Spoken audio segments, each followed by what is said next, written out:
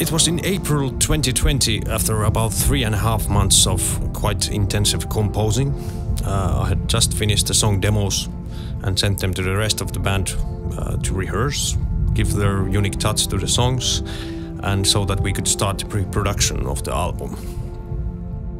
And after the summer and pre-production period, during which we already recorded some violins and keyboards, we started with the drum recordings in Deep Noise Studios in Kouvola, with the help of the studio owner Saku Moilanen. After that, we spent the autumn and winter recording the rest of the album at our own Grey Realm studio.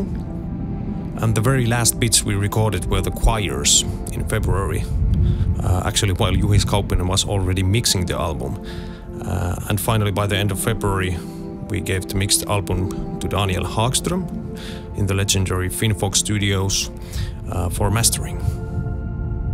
Even though I am usually the very first one to start working with the compositions Harri has made, it seems I'm also always the last one to finish working on them, because writing can be really difficult.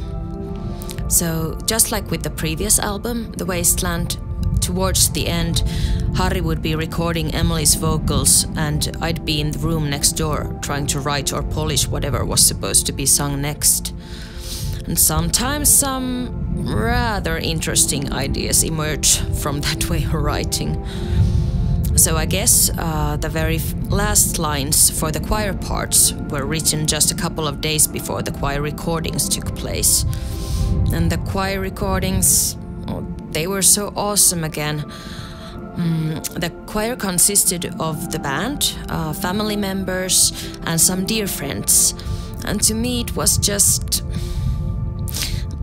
to have all those people there wanting to help and participating in making our music.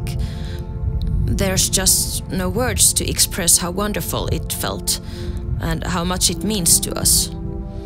And I think that all the love that is poured into this album, I believe it gets across to the listener.